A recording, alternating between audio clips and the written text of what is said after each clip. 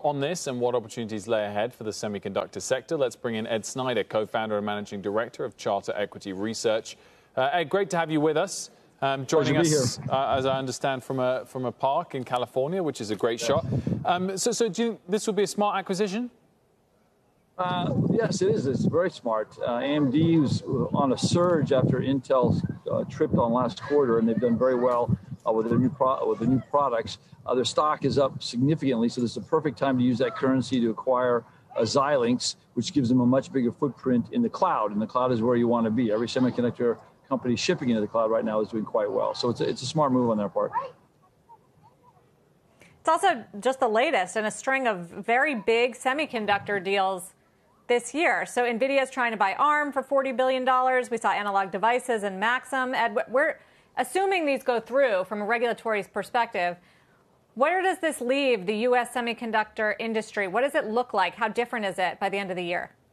Well, I mean, consolidation is almost inevitable at this point. And even before COVID, growth was slowing in all these areas, from even some of the smaller companies. And when that starts to happen, they accumulate a lot more cash. And when you get more cash, then you look at M&A. It actually puts the U.S. in a pretty good position, semiconductor-wise. One, we lead the world in almost all these technologies. Secondly, as soon as in smart consolidations like this, the company being acquired, in this case Xilinx, is going to have a lot more resources and a lot more access to markets they may not be able to address by themselves. So, you know, there are always the goofball M&A acquisitions.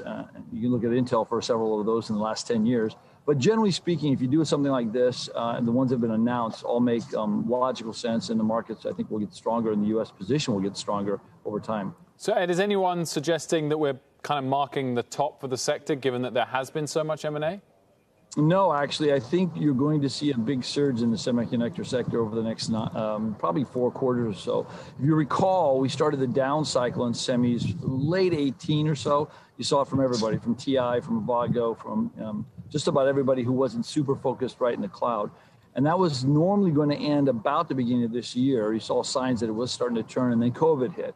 And that kind of confused everything, pushed out orders, et cetera. So now what you're seeing, and we've gotten 4 or 5 pre-announcements, significant upside pre-announcements this quarter already, that semis demand is very strong in cloud, it's very strong in audio, and so everybody's surprised. And NXP said this, Qorvo said this the other day, that you're seeing a big surge in retail or phones because of Apple and what's happening with Huawei. So you're actually probably in the first stages of a semiconductor rebound that'll push into next year.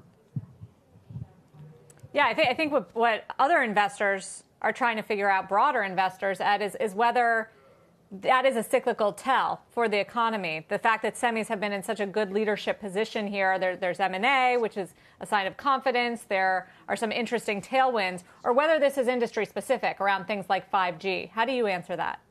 No, I think it's wider than that, because if you look at the specifics of the upside reports, especially out of companies like Broadcom and even Qualcomm and AMD, they're a lot to do with the cloud. Obviously, as people have to social distance and you have to stay at home and use Zoom, et cetera, you're going to see a lot more access to the cloud. We've definitely seen that, but you're also seeing industrial demand starting to pick up. You're seeing the cloud service providers pull more networking equipment through. And then wireless, 5G is driving a big upside demand in the RF names, actually in the baseband names too. So you've got several different factors that are driving upside. It's not, I don't think, one sector specific. And you're going to see that when TI reports next week.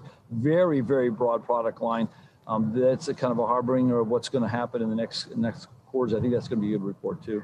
Josh, are any of the analyst community talking about likely takeover targets that are left? You know, I mean, listen, the M&A in the semis, Wolf, is nothing new. We've seen that for a while. It does seem to be heating up, and that's no surprise given the environment we're seeing, interest rates and valuation. One thing I would just go back to quickly is I think you can certainly understand the strategic fit of this move. AMD is trying to expand their product portfolio. They are well known for what is known as CPUs and GPUs.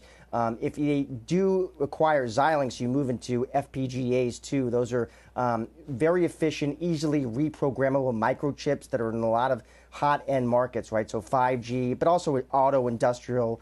So you can understand why AMD would be making the move.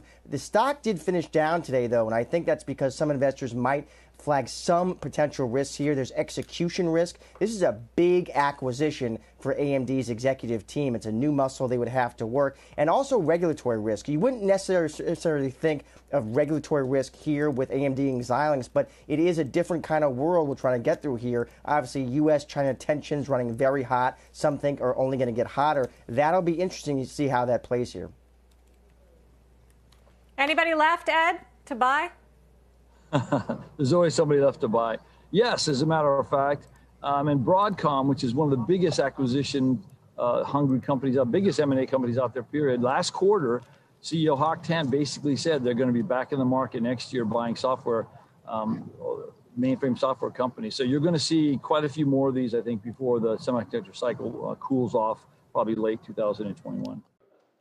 Shepard Smith here. Thanks for watching CNBC on YouTube.